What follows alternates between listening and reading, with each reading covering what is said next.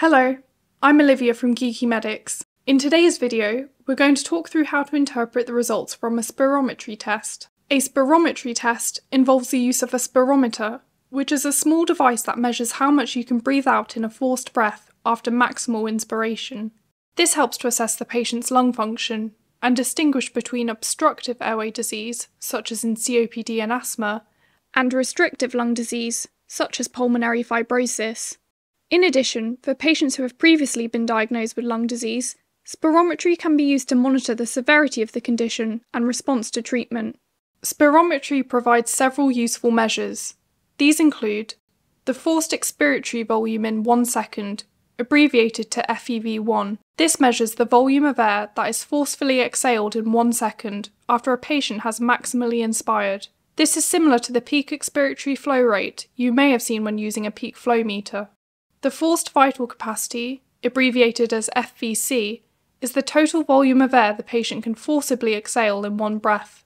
FEV1 over FVC is the ratio of FEV1 to FVC. The values of FEV1 and FVC are expressed as a percentage of the predicted normal for a person that is the same sex, age, and height. In order to interpret the spirometry results, you need to know the correct reference ranges to compare these two. For FEV1, this should be greater than 80% of the predicted value. For FVC, this should also be greater than 80% of the predicted value. For the FEV1 over FVC ratio, this should be greater than 0.7. Before interpreting a spirometry reading, it's important to check the following. Firstly, check the patient's details, including their name, date of birth, and unique patient identifier. Secondly, check the quality of the results. Abnormalities in spirometry readings can be caused by coughing during expiration, extra breaths during expiration, a slow start to forced expiration, and submaximal effort.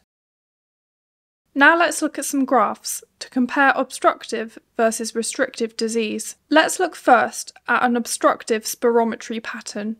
If we compare the line representing the obstructive respiratory pattern compared to the normal pattern, we can see there is a significantly reduced FEV1 to less than 80% of the predicted value. This is because in obstructive airway disease, it's difficult to quickly expel the air. The FVC is also reduced, though to a lesser extent than the FEV1, and can even be normal. As a result of these, the overall FEV1 over FVC ratio is reduced to less than 0.7.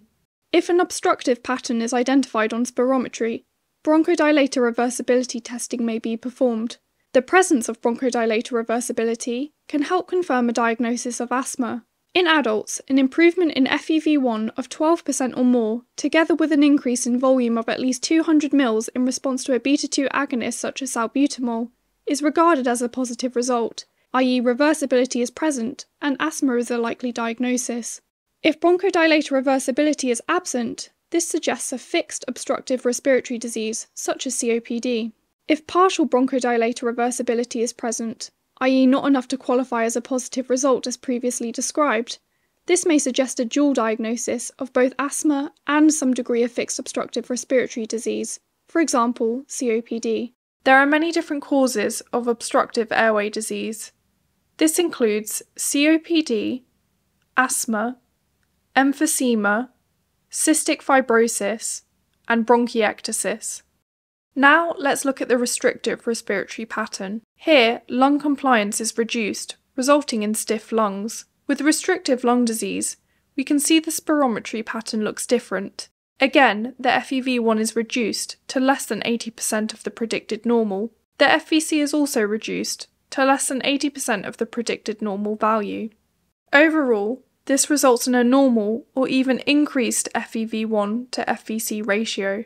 There are also many causes of restrictive lung disease, which can be broken down to pulmonary causes or non-pulmonary causes. Pulmonary causes include pulmonary fibrosis, pulmonary edema, pneumoconiosis, the patient having had a lobectomy or pneumonectomy, and parenchymal lung tumours. Non-pulmonary causes of restrictive lung disease include obesity or pregnancy, neuromuscular disease, connective tissue disease, and skeletal abnormalities, such as in kyphoscoliosis. Let's summarise the spirometry results. In obstructive airway disease, there is a significantly reduced FEV1 to less than 80% of the predicted value. The FVC is reduced, though to a lesser extent than the FEV1, and can even be normal. Overall, the FEV1 to FVC ratio is less than 0.7. In restrictive lung disease, the FEV1 is also decreased to less than 80% of the predicted value. The FVC is significantly reduced to less than 80% of the predicted value. Overall, this results in an FEV1 to FVC ratio that can be normal or even raised to above 0.7. Finally, another lung test you should be aware of is the diffusion capacity of carbon monoxide test. You may also see this test written as the transfer factor for carbon monoxide test. This test involves breathing in a small amount of carbon monoxide and measuring how much is able to diffuse from the lungs into the blood. There are different causes for an increased diffusion capacity of carbon monoxide. These include exercise, asthma, polycythemia, pulmonary hemorrhage, and left to right cardiac shunts.